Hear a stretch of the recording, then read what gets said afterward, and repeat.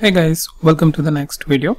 And in this video I will show you a quick trick about how you can create a dictionary from a data frame.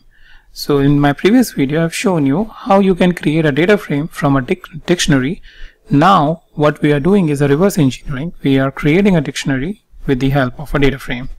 So this is a data frame which I have, prod sales df, and what I will do is I will now create prod sales dictionary. And I will take prod underscore sales underscore df dot, and I will use the method which is to underscore dict over here. So this will help me creating a dictionary with the help of a data frame, and as you can see it's very straightforward. It's just that you need to know that such method exists, otherwise you do looping and other things to really convert a data frame into a dictionary.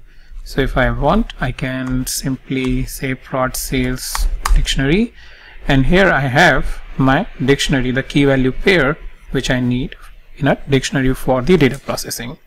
So very quickly I just wanted to show you about how you can do that, and I'll meet you in the new video.